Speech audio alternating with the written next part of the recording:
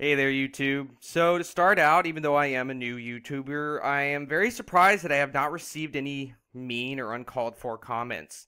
Except for today, I did receive one on my most viewed video, which is scary long period tremors.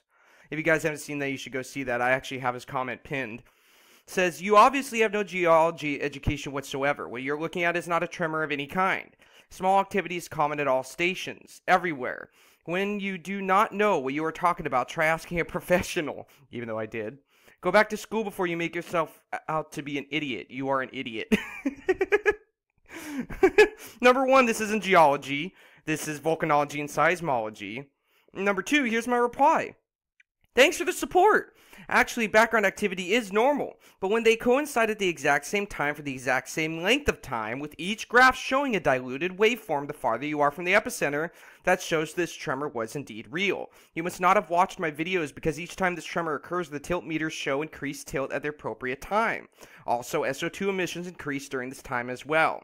I have contacted USGS, but the reply made me even more concerned than normal. Thank you for the constructive criticism. I am always looking to expand my knowledge. I don't know everything, but I do know this tremor was not normal. Multiple people I have contacted have confirmed this. Hopefully you decide to do some digging on your own. I still have the data compiled, so if you'd like to see it, please email me. By the way, do you realize most of these monitors are surrounded by concrete? Seriously guys, a lot of these are in concrete bunkers. I'm not joking.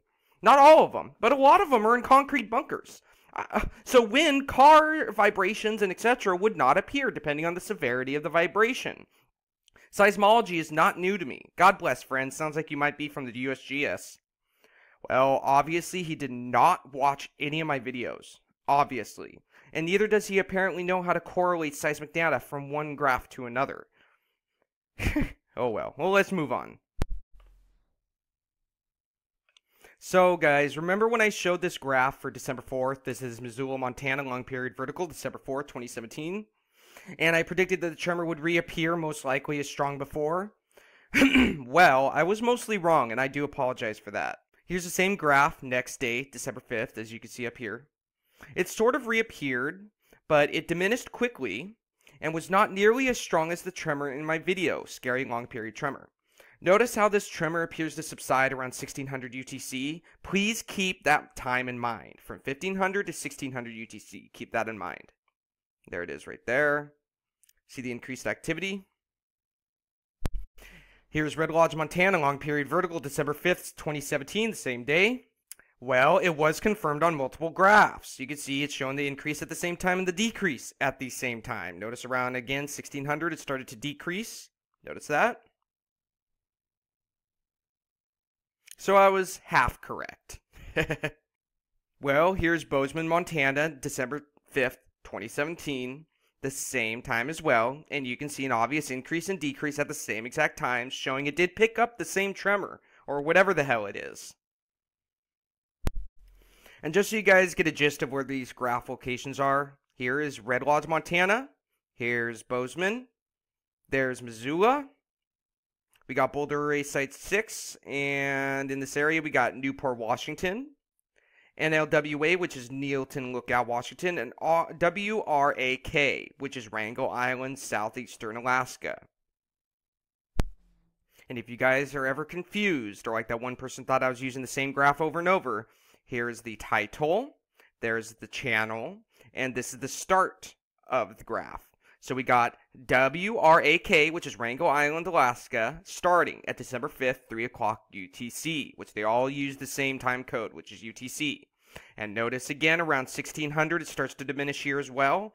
It showed the same activity, literally. It really did, because it diminishes the same exact time. That is not a coincidence. Surface noise cannot do that. Background activity cannot do that. Whatever this was, it was picked up in Missoula, Montana, and Bozeman as well, and Red Lodge, Montana, in that area too.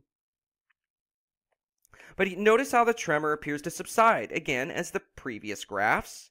If something is confirmed on multiple graphs over a large area, it is apparent that the vibration is coming from underground. Alright, here's Newport, Washington, which is just north of Spokane, Washington. Notice the lines are a tiny bit thicker around the time of the tremor. I remember it subsided around 1600. Notice the line's getting a little bit thinner, but it barely showed on this graph at all. And here's Neilton Lookout near the coast of Washington State. And remember, December 5th, 3 o'clock UTC, and you notice around 1600 the lines start to get a little thinner. Notice up here the thickness of the lines right there, that's during the peak of the tremor, or whatever it is. And notice how the lines get thinner and thinner. I don't know what this activity is. I have no idea what that is. I need to look that up. And if anybody out there knows, please give a comment in the comment box below. But apparently I was mostly incorrect about this tremor reoccurring. It did for a small time, but barely showed on neighboring graphs. Yellowstone definitely felt it though. Oh yes, and speaking of Yellowstone supervolcano Caldera, well, remember this microquake storm that I mentioned?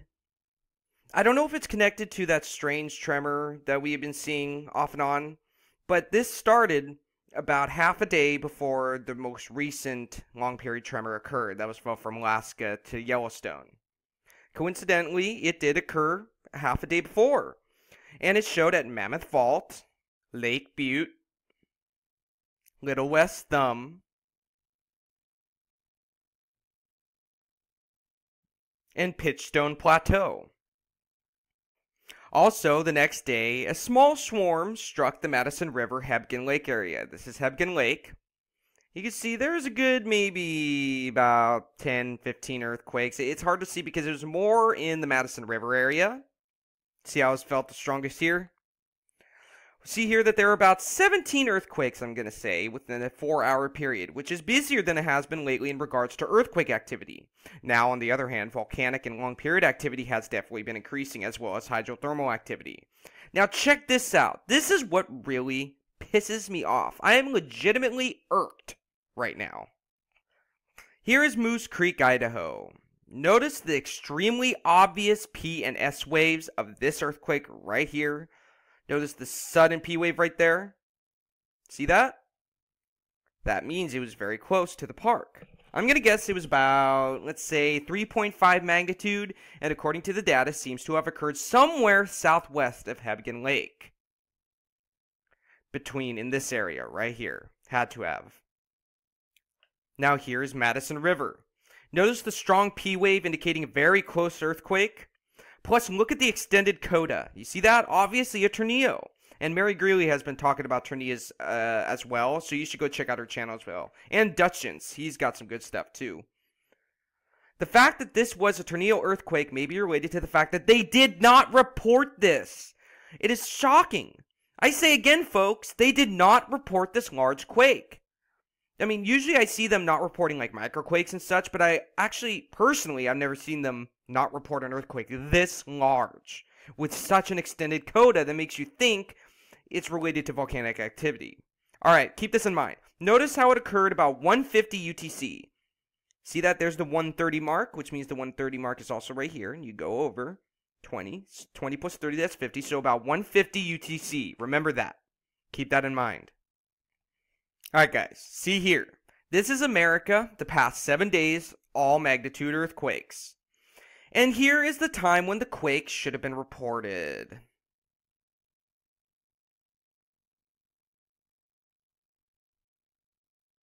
Right here. See that? There's 157 UTC, 141. Nothing. Nothing at all. And I don't know why the earthquakes just disappeared right there. But you see that? There is nothing at all reported for Yellowstone except a 1.6 at 212, which is not related to this earthquake. Because it obviously happened. Obviously happened at 150. See, the 1.6 is this right here. So they reported this quake right here, but they did not report this. Obvious. This is such an obvious quake. It was close to the park. Very close to the park. Like, come on, guys. Really? Why did you not report that? I think I know why they didn't report it is because it has a tornillo wave. A screw wave, which Mary Greeley has been talking about a lot as well. The fact that it has an extended coda shows the signal either passed through magma or the quake itself was caused by magma intrusion. They are definitely trying to hide something because real scientists do not omit data. No matter what. Neither should they lie. I mean, hello, science is supposed to be the pursuit of truth. But sadly, nowadays science has become about secrets and theories, not facts. You ever hear of theoretical science? Theoretical science is apparently taking over real science for some weird reason, when science is supposed to be about facts. facts backing up theories, but that's not really how science is done anymore, sadly. Okay, this is Mount Sheridan, YMS, Mount Sheridan, on December 6th, around 1400 UTC and 1500 UTC. See these two events right here? The two long period events? I don't know what kind of surface noise can create such a signal. And I was originally thinking it was surface noise because of the extremely slow integration into the peak. You know what I'm saying? Like, very slow. I've never seen a signal come upon the seismographs that slowly. But it literally did not show on any surrounding graph. So we must assume it's some strange surface activity, even though the characteristic of it is a little confusing and concerning, because that does not look like any surface activity I've ever witnessed. But since it didn't show up on any other graphs that I know of, we have to assume that it's surface noise. But then again, I am concerned because I've never seen surface noise appear this way, ever.